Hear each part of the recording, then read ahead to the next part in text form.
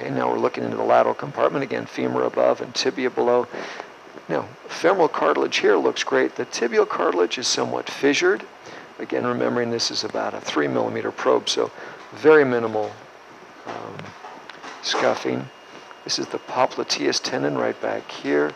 So there's increased mobility of the lateral meniscus here. But the remainder of the meniscus posteriorly looks good. I do have some concerns. I'm going to wash this out just a bit here. Okay, and then flex back. Got it. On the middle 1/3. More mobile than what I'd like to see here. Just like the posterior horn, you see how far I can drag this into the knee. And I think, again, what we have is probably a capsular origin disruption. That's awfully mobile there. The back end I expect to be mobile, where the popliteus tendon is, but this part should not be. So we're going to anchor both of those. Now I want to go up into the remainder of the knee joint.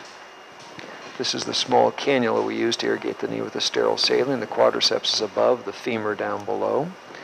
And as we back off, we can look into the medial recess, the inner aspect of the knee.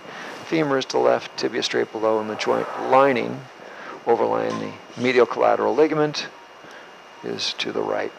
Up, over, and down to the lateral compartment, just the opposite.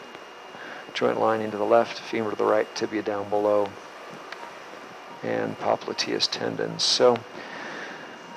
So good news, ACL and PCL both intact. Don't need to do anything there. A nice view of the ACL.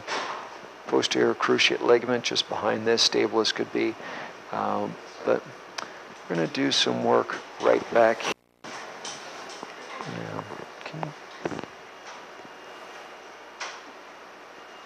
no, that's not going to. Let's see.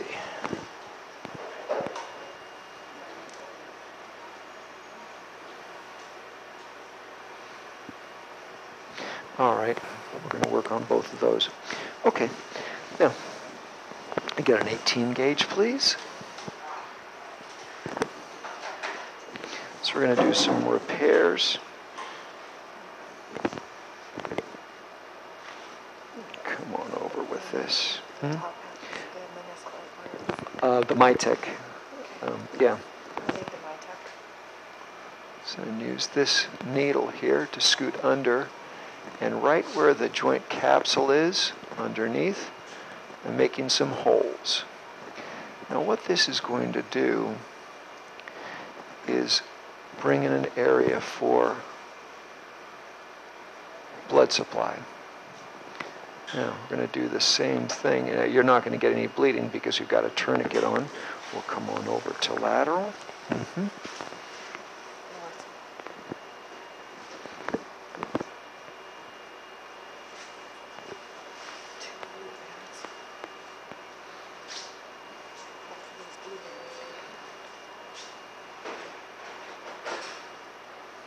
can just bring those out.